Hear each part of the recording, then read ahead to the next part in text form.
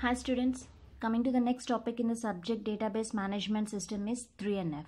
In the previous videos I explained about first normal form and the second normal form. Now coming to third normal form. So what is this 3NF? So actually in 3NF all non-key attributes of a table must be functionally dependent on candidate keys. That is, suppose if you take any table, so a table consisting of set of attributes. So these are the attributes. So here let's take this is a key attribute. So the remaining items are called as the non-key attributes. So here in 3NF all non-key attribute must be functionally dependent on a candidate key, or else you can see that first let me write that point. All non-key attributes of a table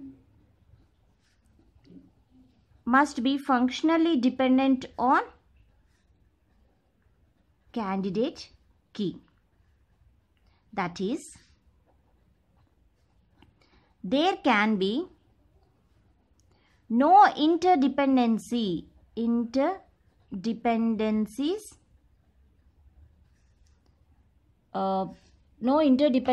among non-key attributes.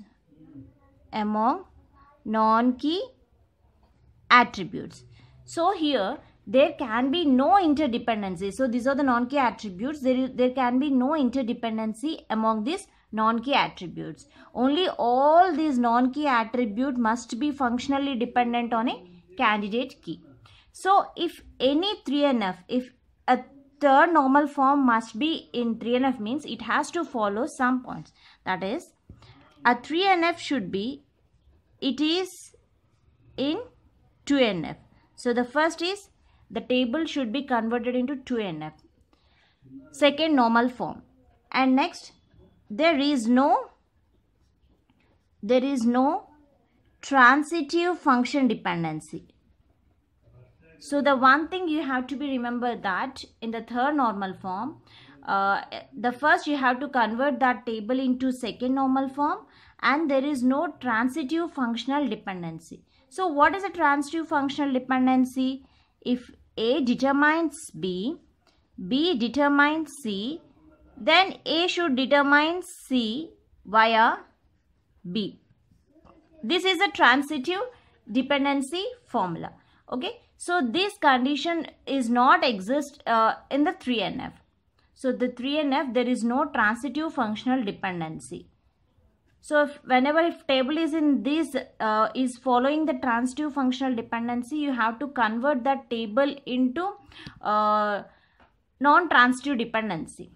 Let me take some example, then you will clearly understand how I am dividing the table, converting the table into 3NF. Let me take one example. Let's take book details. Book detail. Okay. So book ID and genre ID and genre type and the price. Okay. So these are the attributes that are present in the table. And let me take the fields for this are 1, 2, 3, 4, 5. And the genre ID I am taking 1, 2, 1, 3, 2. And the genre type is science, maths, science, physics and maths. Okay. And the prices for those are suppose 30, 35. 25, 20, 30. So these are the prices for these books. Okay. So this is a table which is not in 3NF. How can I say this is not in 3NF? Because here this book ID. So this is a book ID. This book ID determines the genre ID. Because this is a unique value. So this I am taking it as a key attribute. So this book ID is a key attribute. So book ID determines the genre ID, and the genre ID determines the genre type. genre type. Means here the genre type is functionally dependent on genre ID, and the genre ID is functionally dependent on book ID. Okay, and book ID, this book ID is determines the genre ID. So genre type via genre ID. So this table is following these conditions. So here the book ID determines genre ID, genre ID determines genre type, book ID determines genre type via genre ID.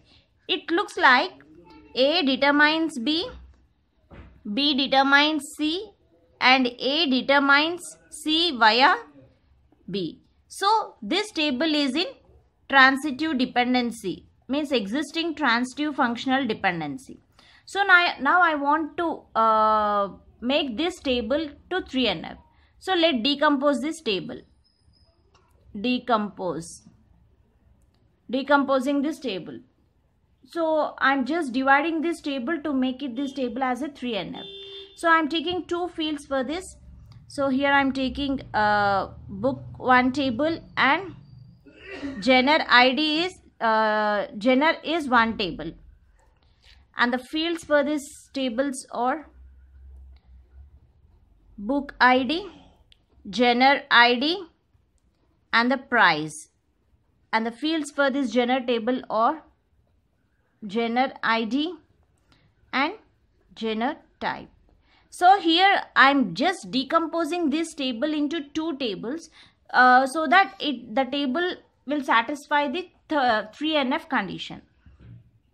So here the fields for this are book ID 1, 2, 3, 4, 5, and the genre ID is 1, 2, 1, 3, 2, and the relating price for those books is 25, 20, 30. So here you can observe that the book ID determines genre ID. Okay, so the book ID determines here this book ID is a primary key. Let's take this is a primary key. So here the now all non-key attributes. What are non-key attributes? Genre ID and the price. So these non-key attributes are fully functionally dependent on the primary key. So both genre ID and the price depends upon the book ID. So it's satisfying the first condition, that is it is in 2NF. Okay, it is in 2NF and there is no transitive functional dependency on this table, because all non-key attributes depends upon the fully functionally depends upon the primary key attribute. Okay, this table is in 3NF. And the same way here also the genre ID is 1, 2, 3, and for 1 it's having 1 is science. Here also the 1 is science. So we are taking only one value because it eliminates the redundancy. The main aim of this third normal form is to eliminate the redundancy. And 2 is here you are having the two genre IDs, 2 numbers, and they are related to max. So just write 1 max for genre ID 2, and 3 is physics. So here this in this table this is acting as a key attribute. Okay, and this is a non-key attribute. The non-key attribute is fully functionally dependent on the key attribute. So this is also in 3NF. So this is how you have to decompose the table. So whatever the table that is there which is having the redundant data. So this is the redundant data. So which is having the redundant data. Okay, so that data to eliminate this redundancy, we are decomposing this table into two tables so that the redundant data will be eliminated, and also it follows the conditions that all the non-key attributes is fully functionally dependent on the primary key, and here there is no transitive dependency will be exist. Okay, so this is about the 3NF. Thank you.